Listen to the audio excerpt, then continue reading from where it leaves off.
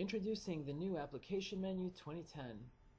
The Application Menu 2010 is part of the xamRibbon control, and it's based on the backstage view that you'll find in the Microsoft ribbon. This menu is usually used to replace the original application menu that you might be used to in older versions of Microsoft Office. And the Application Menu 2010 includes a pop-up style window that displays below the ribbon and stretches to fill the entire application area. So if I click on this File tab, you'll get the Application Menu 2010, which fills up my entire area. Compare that with the other tab groups of the ribbon that you're used to.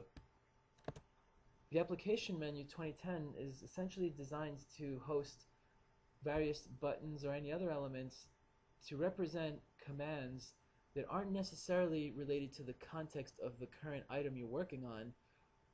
If we want to use the Microsoft Office Word application as an example, as you're editing within a Word document, you might find such commands like copy, paste, delete, or font-related or alignment-related commands.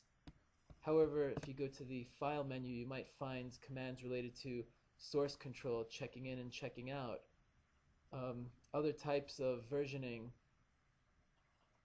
recents, or help in general, which are not really related to the specifics of the current document that you're working on. So keeping this in mind, think of ways where you could integrate this into your application to provide a better end-user experience for your Silverlight application. So how do you enable this Application Menu 2010 for your Silverlight application while you're using the xamRibbon control? Well, all you have to do is set the Application Menu Mode property on the xamRibbon control to the Office 2010 enumeration value.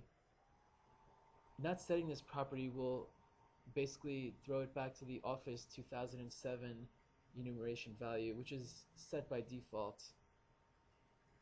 So there are two events that fire with the Application Menu 2010 when you use this. One event is the Application Menu 2010 opening event. So this fires when the application menu is opening, and you can use this event to set permissions upon any of the elements that you feel shouldn't be accessible by certain end users depending on their role. The other event is Application Menu 2010 closing, and again this fires the moment the application menu is closing. And again right there you can do something, you could execute some logic. You can set the caption of the Application Menu 2010, which essentially is this tab here, and you could set it to any value that you wish. You can also customize the caption template by getting access to the template and using a data template to place any other items in there that you wish.